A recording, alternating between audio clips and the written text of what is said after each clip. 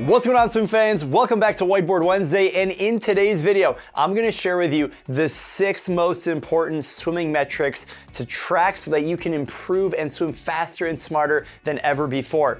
Now, believe me, there are so many different things that you could be tracking in your swimming. Whether you have a smartwatch or you don't have a smartwatch, no problem. In this video, I'm gonna simplify it so that way all of these numbers and all these different things that you see out there are all gonna make sense, but you're gonna pay attention to the metrics that matter most. Now, if you guys are new here to MySwimPro, welcome, welcome, welcome. My name is Faris Sabeti, co-founder and CEO, and I'm gonna help you improve your performance and health both in and out of the water. So if you're not already subscribed to the channel, make sure you're subscribed, like this video, and let me know down below in the comments which metric is most important to you, and also let me know any other questions you might have. Also, if you aren't already in the MySwimPro Facebook group, make sure you join that. We have over 15,000 swimmers from over 100 different countries trying to get to that next level. So if you're a beginner swimmer or you're a triathlete, a master's swimmer, or a competitive elite swimmer, whatever, make sure you join that group, be a part of it, and I'll see you guys in there. Let's go ahead and get right into the video. So the first metric that I want to talk about is your lap splits, right? This is how fast you're actually going. You know what they say, what gets measured gets improved. So if you measure your time and you know how fast you're swimming, whether you're swimming with an interval clock or you have a smartwatch, doesn't really matter, because you need to know what you're doing if you want it to improve. So once you know how to swim and you can swim from one end of the pool to the other, whether it's open water or in the pool, now you need to measure it and you need to understand how long it takes you to get from point A to point B. Because what's the point of swimming if you don't know how fast you're going, right? Now, a lot of people swim for mental clarity, which is absolutely amazing. But even when you swim for mental clarity, you're still measuring your time in some capacity, because you might only have 30 minutes to swim or 1 hour to swim. Maybe you have nothing on your agenda and you can swim for 5 hours straight. Good for you, that'd be awesome. However, for most of us, you've got to measure what you're doing when you're doing it. And so it's really important to understand your lap splits. You also can see your progress over time. So if you know that you swim 50 meters in 50 seconds, and then a week later or a month later, now it becomes 48 seconds, and you can do that with less strokes or with less difficulty, with less effort, which we'll talk about in just a little bit, that means you're making progress. So it's really important whether you're competing in a competition and you're trying to go 0.05 seconds faster in the 50-meter freestyle, or you're just trying to swim an average pace of 2 seconds faster per 50, you need to know how fast you're going. So I definitely recommend understanding your lap splits. If you have a smartwatch like this Garmin Forerunner 945, it'll automatically track the lap splits for you and it'll show you how fast you're swimming. So that's really, really awesome. And it allows you to do variable speed training, which means you can do different sets or different repetitions at a different speed. And that's really important, because if you're trying to get to that next level, if you want to get a better workout in, or if you're trying to swim faster, you need to do variable speed training. It's really difficult to do this if you don't know how fast you're going. So an example of variable speed training would be something like 650s freestyle, where you descend 1 through 6, meaning you get faster each of the 650s. Now, if you don't have any way to measure how fast you're going, it can be really difficult to know if you're actually getting faster. You might be trying putting more effort every single 50, but you're not actually getting any faster. So when you measure your lap splits, you're actually able to see and identify if you're actually getting faster. This applies for doing negative split, best to average, or if you're trying to do different interval training and trying to get a different pace established. You're not able to do that if you don't know how fast you're going. So step number 1 is understand how fast you swim, so that step number 2, you can do variable speed training, and then step number 3, see your progress over time. And obviously with a smartwatch, that makes it a lot easier, because you don't have to think about this and you don't have to worry about a clock on the side of the pool. You can just follow it along with your smartwatch. Now, the second thing you want to pay attention to is your stroke count. And a lot of times, actually, I talk to swimmers about stroke count before I talk about how fast you swim. I just listed how fast you swim because that's like the most obvious one. But when we really break it down, I really like stroke count. And there's this acronym called MDPS, which stands for max distance per stroke. Now, this is is really important because if you understand how many strokes you take, you start to figure out what your swimming efficiency is. This is like in a car, it's called your fuel economy. How many miles per gallon are you trying to get? So ideally, you want to increase your distance per stroke, and that will decrease your stroke count. If you take longer distance between each stroke, you're going to take less strokes but on each length. That means you're moving through the water more efficiently. The only way to know that is if you're tracking it. Tracking your stroke count allows you to understand how efficient you're moving through the water. Now, we're going to talk about how that can actually be false in just a little bit, but you need to keep in mind how many strokes you're taking, but also how long it takes you to take those strokes. Because sure, I can take 5 strokes per length in freestyle, but I might have to kick underwater for half the length, and I might have to float on my side for a long time before I can get to the next stroke. I would obviously take less strokes, have a longer distance per stroke, but I'd be swimming less efficiently. So hopefully that makes sense. Now, this also factors into the swimming equation. I did a full video on the swimming equation, breaking that down for all my swim nerds out there, but there's the swimming segment of the swimming equation called CC multiplied by SR. That means cycle count multiplied by stroke rate. Here's an example of how that plays out. Let's say you take 10 strokes, let's say breaststroke, 10 stroke cycles in one length of the pool, multiply that by 2 seconds per stroke. So I can do a full stroke every 2 seconds. That would mean my time for that 25-meter distance is 20 seconds. If I want to swim faster, so we'll go back to lap splits, if I want to go 18 seconds, well, I can either take 9 strokes but maintain the same stroke rate, or I can change my stroke rate. So these variables work with each other, and that's how you can swim faster overall.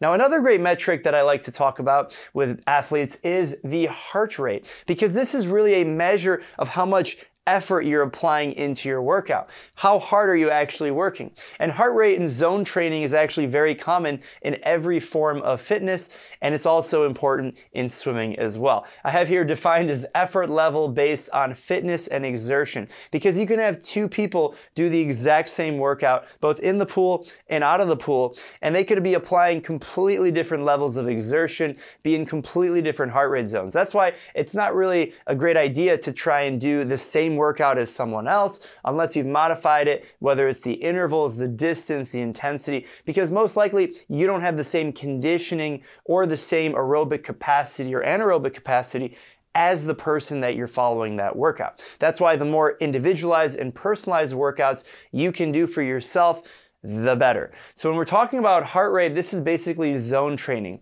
There's different zones at different intensities, and that really takes your heart rate to different levels. The more time you spend in different heart rate levels, the more capacity you build in those. So for example, if you do a lot of really, really high intensity, fast swimming, you're gonna build an anaerobic capacity because your heart rate's going to spike really high and then recover. Spike really high and recover. If you're doing more aerobic training, like you're doing, I don't know, 10 500-meter freestyle repetitions, you're most likely going to be in a lower heart rate zone, but it's still going to be endurance, and you're going to build aerobic capacity. So the great thing about tracking your heart rate is you don't have to necessarily put 2 fingers on your neck like we did once upon a time. There's amazing technology out there that can actually track your heart rate for you, and you can see how much time you're spending in different zones. You can do that in the MySwimPro app. You can also do that in today's sponsor, Garmin. The Forerunner 945 can do all of this,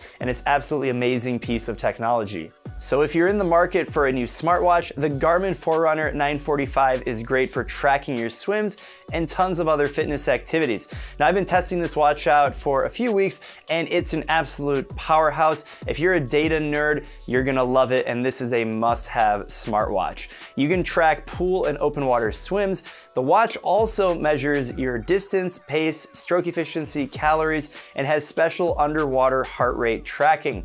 Of course, you can sync all of your workouts to the MySwimPro app with Garmin Connect. You can actually sync a workout from the MySwimPro app to your Garmin smartwatch, and you can have the watch coach you through the workout set by set, which is actually pretty amazing. It's like having a coach on your wrist with real-time data. You can write your own swim workouts, or you can sync a training plan that's personalized to you in the MySwimPro app to your Garmin smartwatch. It's also got handy distance alerts so you don't have to stop and check your watch during long swims. It also has pace alerts to keep you on track during those pool workouts.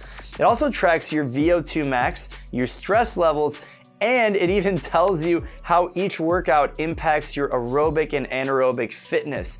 That's pretty cool. It has built-in safety tracking features that give you peace of mind if you're swimming alone. So if you're into fitness tracking and you're into all sorts of fitness activities like running, cycling, triathlon, hiking, even strength training, this is definitely a great smartwatch to consider. And with all of that functionality, the battery life is 2 full weeks, which is absolutely insane. It's way better than any other smartwatch out there that can do similar stuff. It also has music capabilities, so that's definitely a win. So make sure you head over to the description down below to grab a Forerunner 945 or other top smartwatches by Garmin. Great company, great products. Let's go ahead and get right back into the video. We've talked about heart rate. Now let's talk about the next metric that I absolutely love. It's called the SWOLF. Now, SWOLF Score is something that's actually defined in the Garmin app, in the MySwimPro app, and it's basically your swimming efficiency. I made an analogy to the miles per gallon in a car, but actually SWOLF is probably a better analogy for that because it is the true measure of your efficiency, factoring in not only your stroke count, but also your lap split. So how fast you're moving and how many strokes you take, your distance per stroke. Now the way it's calculated is actually pretty simple. In a 25-meter pool, all you have to do is figure out how many strokes you take and how long it took you to take it. So if you took 20 strokes and it took you 20 seconds to get across the pool, then your SWOLF would be a 40. Now this swimming efficiency, this SWOLF score, is unique to you. So it doesn't really matter what someone else goes. What matters is that you're improving your SWOLF score over time. So maybe your score is 50, 70, 35, doesn't really matter. The goal is to make progress towards improving your efficiency. There's 2 ways to do it. You can either improve your stroke count, so take less strokes, or you can swim faster. Now it's great if you can do both, but most likely there's gonna be a give and a take. You're gonna end up improving one a little bit more easily than the other. I did say that the numbers don't matter, but if your score is like 100 or 80 or 90, that's too high. It shouldn't be that high. So try and get under 60, 50, 40 if you're really good, 30 if you're pro elite level, but really make sure you're focusing on your own number and improving that over time. You also have a unique SWOLF score based on what stroke you're doing. So obviously you can't compare your breaststroke to your freestyle. You're gonna have different efficiencies and different scores for each of those different strokes. I actually did a full video breaking down SWOLF, what it is, how it works, how you calculate it, and maybe we'll link that down below in the description. It's also available on the MySwimPro channel, so make sure you check it out. Fun fact about the SWOLF score, if you are going to calculate it manually by counting how many strokes you take or just looking at the pace clock on the wall or someone timing you, just remember to normalize it to a 25-meter pool. This works if you swim in a 25-yard pool or you swim in a 30-meter pool. Your SWOLF score is actually the same regardless of what pool you swim at because you always normalize it to 25 meters. Now, if you don't want to do any math, no problem, because the Garmin smartwatch or the MySwimPro app does this for you, so that way we just give you your SWOLF score and we take care of the calculations on the back end. This is something that's also great to measure over time. I highly recommend doing sets where you really focus on improving your SWOLF score, sort of like you're swimming golf. The lower the number, the better, the more efficient. No handicaps for you. Just try and get that number down, or no mulligans, I should say. Make sure you get that SWOLF score down. Now, the 5th most important metric to keep an eye on is your distance. Now, notice how this is actually marked as number 5 and not number 1. Oftentimes, swimmers say that they're just trying to hit a distance goal. From a goal setting perspective, that is awesome. From a swim training perspective, the distance that you do doesn't really matter as much as some of the other metrics that we've talked about. Now, obviously, they're all very important or else I wouldn't be talking about them. But when it comes to distance, it's not just the distance of your workout. It's actually the distance of your set, the distance that you do in total of each of the different strokes that you do within a workout, how much distance you've done per zone. So we talked about the aerobic capacity versus the anaerobic capacity. If you're spending a lot of time doing aerobic capacity, you're not spending that much time maybe doing anaerobic capacity. So making sure you have a healthy balance of each of those is really important. You also want to factor in your distance per day, per week, per month, per season, and that really factors into this rule, which is called the 10% rule of increasing distance, increasing volume, which basically states that you shouldn't increase your total volume by more than 10% per week. What that means is if you swim 10,000 meters in 1 week, the following week you shouldn't ramp up to more than 11,000 meters, add 1,000 meters. If you're already doing 30,000 meters per week, you don't want to ramp up more than 33 or 35,000 meters per week. A lot of that depends on how much training you have in your background, how much training background you have, and other training that you're doing outside of the pool as well. But what happens is if you break this 10% rule, after a few weeks, you're going to start to break down your body, you might get injured, and your performance will start to suffer.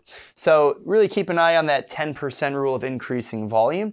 And then the sixth and final, my favorite actually, is called workout density. This is something that a lot of people don't think about, but it's very important to understand. This has to do with the volume of swimming that you do per unit of time. Let me break that down for you. Basically, it's how much swimming you're doing inside of a workout based on how much time you have allocated to it. So for example, let's say you swim 1,000 meters in about 15 minutes. If you can maintain that training in volume and that density, then in 1 hour, you'll swim 4,000 meters in that period, in that block, that period of time. Now, you could also do 1,000 meters in 30 minutes. Maybe you have more breaks between sets, you have a slower interval, you have broken up your sets into shorter distances. So instead of swimming, 10 100s, you're doing 40 25s. That's an extreme example, but you get the idea. So instead of 15 minutes, it takes you 30 minutes. So now in 1 hour, your volume and density is only going to be 2,000 meters in that 1 hour. So you could have the same swimmer do two different types of workouts, and one will take half as much time as the other. Now, this is something that's important to keep in mind. It has to do with that 10% rule as well, where your body will break down differently and require more recovery time based on this workout density. So if the density is very, very high, most likely you're in an aerobic capacity type of training. If your volume or your density is very, very low, it either means you're recovering or you're tapering, or you're just not pushing yourself hard enough.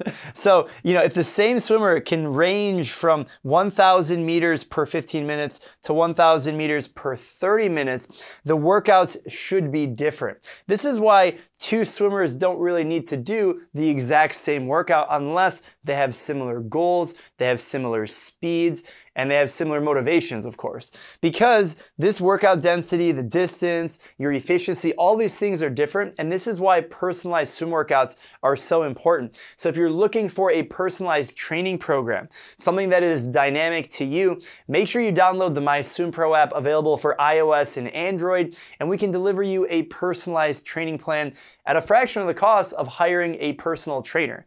And so as a personal coach myself, I know the value in delivering this type of one-on-one coaching experience, and that's what you get with the MySwimPro app. Finally, if you haven't already checked out my book, Swim Like a Pro, available in paperback, Kindle, hardcover, and audiobook, it is linked down below in the description. 16 chapters, what you need to do in the water, out of the water, mental perspective as well. It's all packaged in there. If you enjoyed this video, make sure you're subscribed, and in the comments, let me know which swimming metric is your favorite. I really want to get to know which metric is your favorite. And of course, if you have any questions about any of this, feel free to let us know. Wish you guys the very best. Happy swimming, and I'll see you at the next video.